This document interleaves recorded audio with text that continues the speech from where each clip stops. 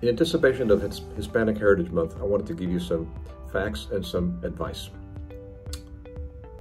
Hispanics are 1 in 6 in this country, so there are about 57 million Hispanics, but by 2035, we will be 1 in 4. The top killers of Hispanics are heart disease and cancer. And while Hispanics have lower death rates than whites, for most of the 10 leading causes of death, there are 3 exceptions. Number 1 is diabetes, number 2 is chronic liver disease, and the third is chronic renal disease. Hispanics are also 3 times more likely to be uninsured as whites. Things you can do to stay healthy. Sign up for health insurance if you can. Talk to your doctor or the healthcare provider about which cancer screening test to take, and then follow the advice.